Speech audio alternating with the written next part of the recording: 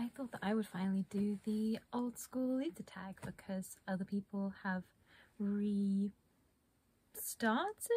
it's resurfaced, and I was reminded that I never did it, so I thought I would do that today. First question is your coord. Coord may be a strong word because I'm not wearing leg wear because I'm sitting on my bed. And first of all, this blouse just arrived in the post and it's got this lovely cherry lace. You can see with this like overlay of cherries. I wanted to wear my Meta cherry hybrid. Oh, this is Emily Temple Cute, by the way, and this is Meta. You can see, just a little, and it's got the matching skirt. This bracelet is a custom one that my friend Kim made, shop Belle Dreams. Headdress from my Secret Santa that they made. Oh, and this little clip, which I think I got off AliExpress or something. This like 90s bead necklace, and this is just a ribbon that I tied. I usually use it in my hair. I actually stole this off a Listen Flavor drawstring bag. Now the question is, what's your oldest piece? So, because of some of these I don't know the exact year, so I got them all out. We start with the one I do know the exact year of. It's this. Also goes with this outfit. In fact, I have worn it with this exact set before. This is a Jane Marple cut sew from 1995. I think it originally came as part of a set with a skirt, which I really want. So if anyone sees the matching skirt for sale, let me know. It's got this really cool cherries and scallops, and it's very comfy actually. It's very stretchy. I love it. It's brilliant. Other things I've got to show you are this skirt by Baby, which is so cute, but I believe is from the 90s, but I don't know exactly when from. And you can see it's got gorgeous lace, gorgeous fabric, and it's gingham, which is my favorite thing in the whole world, so I love it.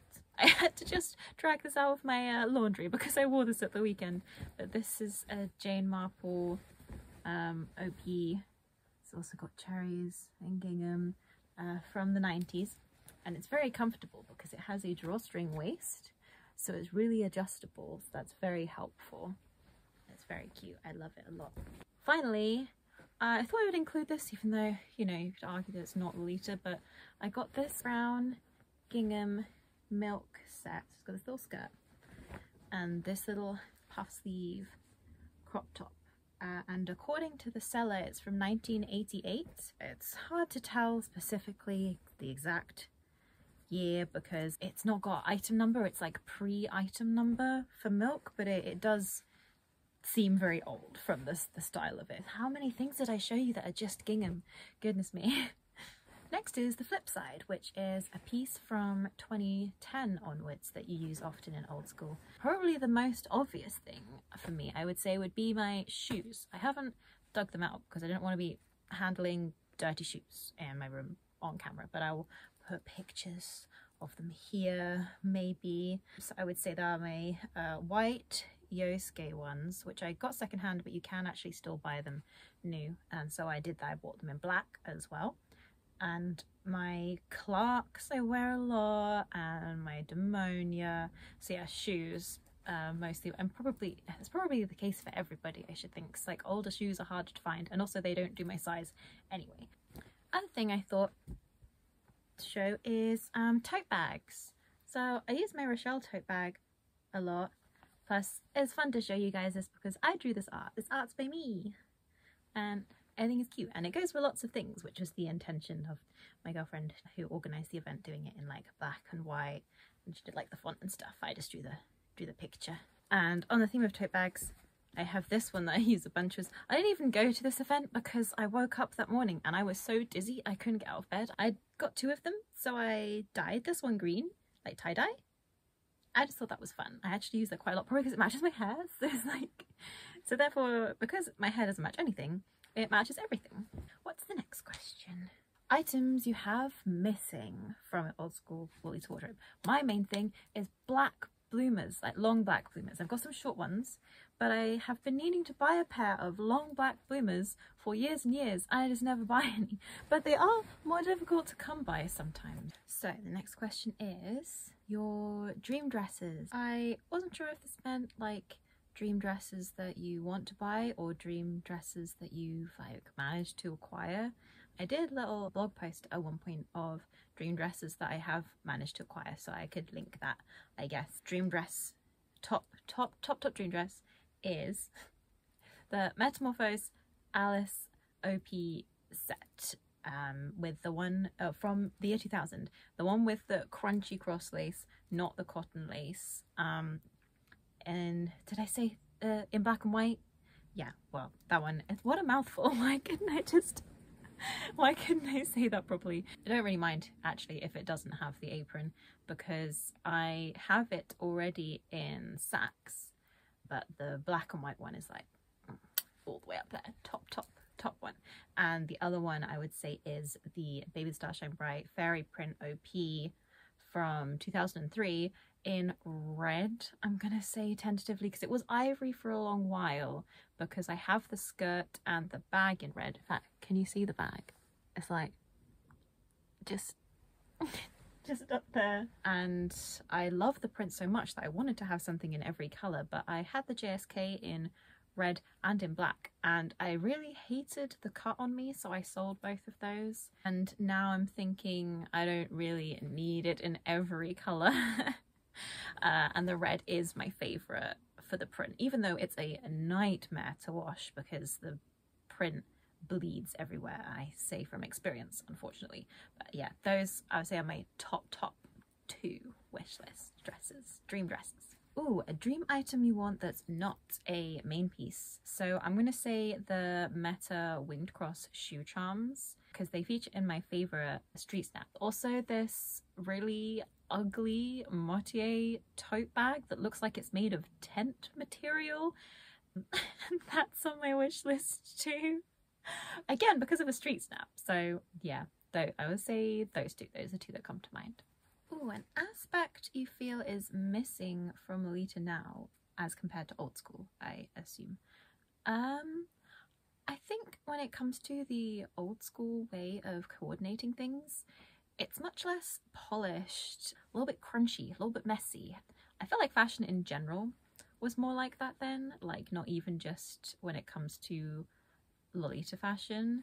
Like if you look at older like goth looks and stuff, like not as in gothic Lolita, but like just goth, like the makeup, it's like a mess sometimes, but like in a good way. It's kind of like feels like the comparison of analog to digital when it comes to film photography. I mean, that sounds really nerdy, but I love photography and I love analog. It's just got like something, but I think hopefully you know what I mean. I like that, like a little messy, like the little messiness is kind of missing now, probably because in a lot of ways I feel like sometimes coordinating seems like a competitive sport online sometimes. Like everyone's like, peak, what can I do to be better? And I don't know if that's the way it was then, because I wasn't wearing Lolita then in like the 90s and super early noughties, so I can't say how that compares. Yeah, I just feel like it would be nicer if people were more confident to have a bit more fun with it and not worry so much about like, do my blacks match, or are people gonna roast me because I'm wearing trainers? You know what I mean? The next question is your fave coord from Kamikaze Girls. This might be blasphemous, but overall I kind of prefer Ichigo style. When she first rocks up and she's wearing those red sunglasses and the lip color, peak, love that. In fact, Ichiko is my favorite over Momoko. I like her better than Momoko. And she's wearing like this really weird, kind of hideous shirt when her and Momoko are on that little outing to try and find Emma.